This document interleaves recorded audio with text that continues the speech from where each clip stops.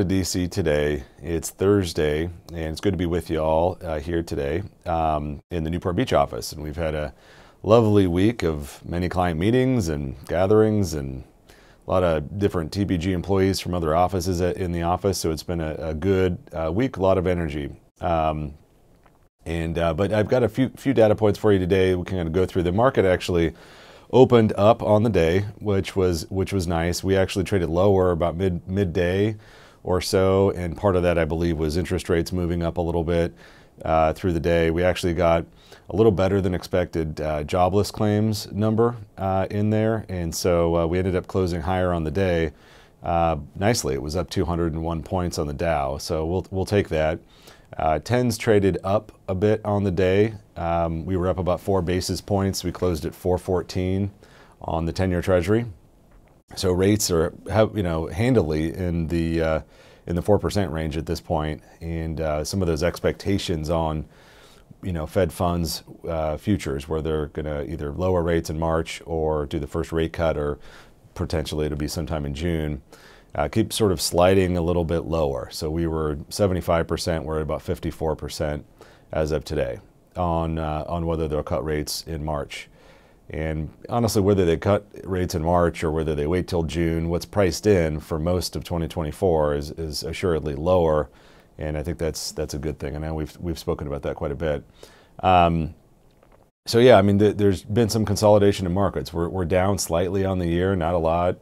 1% on the Dow, a little bit more than that, but not a lot. And so we're still right there. We've got early innings of earnings season right now to report, but what has been reported, about 90%, 92% actually of companies so far have exceeded expectations. So that's a good thing.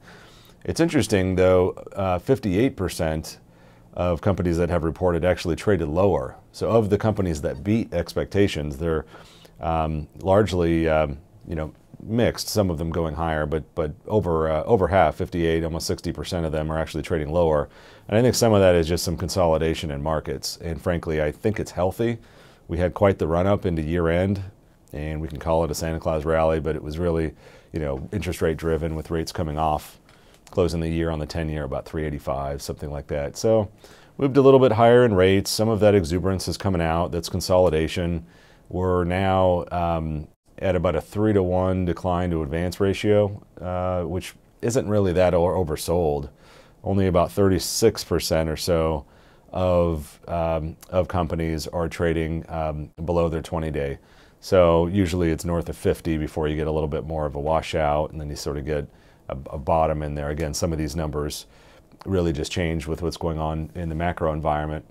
On the economic calendar for the day, we had Philly Fed come out a little worse than expected. We were expecting a negative number, but we got a little deeper one. So we were at negative 10.6. We were thinking it would be somewhere in the negative 7.5 range. So negative on Philly Fed. I mean, generally speaking, in the country, manufacturing has started to tick higher in the month of January. So I still think it's a positive, not a negative, but you get numbers like the New York Empire number that was heavily negative on Tuesday, and then a Philly number like today, a little negative, and there's just some regional pockets of give or take, so sort of a mixed bag, but generally I'd say I'm more optimistic on where manufacturing goes in this country, and part of that is this phenomenon of deglobalization and nearshoring and reshoring.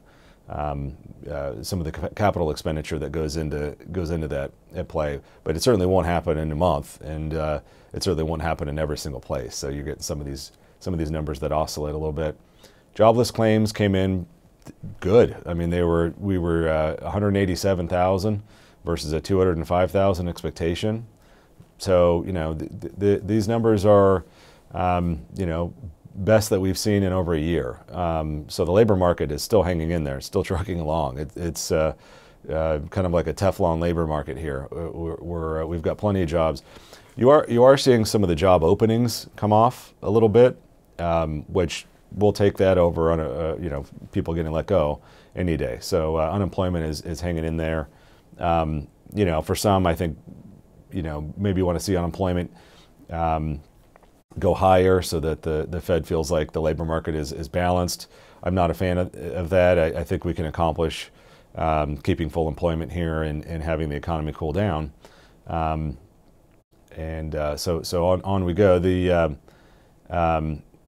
housing starts today for the month of December were better than expected, and actually permits were better than expected. Meaning, and I look at that as more forward-looking in housing. Permits were up 1.7% month over month. Those are good things. We want good housing markets. Obviously, affordability is extremely stretched in this country, and rates in the sevens and high prices means that a lot of people can't afford to buy a new home, and then also people that own homes aren't going to sell them because their interest rate is locked in at 3%. So why would they trade up for a higher cost at a higher interest rate? They're not going to. And so supply is limited and transactions are limited, and that's kind of where we're stuck here in housing. But it's nice to see permits going up because we've underbuilt in this country for a generation, basically. And so having animal spirits in the sector to build new houses, I think, is a good thing, regardless of short-term things like interest rates. Technically, the mortgage rate today came out lower, at least for the week. Was it 30-year was on Fannie Mae's terms was 6.6%, so below the sevens, but still obviously higher than what we experienced the last 20 years. But with lower interest rates, I'm hoping that you get a little unfreezing of housing. You know, some people more willing to sell and move. Get some price discovery in there. I suspect prices might be a little softer than people guess, but hanging in there. All that to say, I appreciate you listening. Tomorrow is Friday, so we'll have Dividend Cafe out in your inbox tomorrow.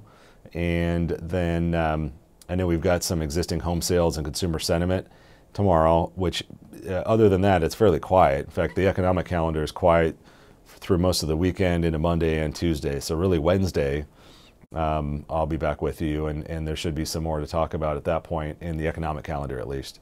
But thank you for listening. For any of you that still have an NFL team actually in the divisional round, I wish you the best of luck. My Chargers are long from that, so I think I'm going for the Bills.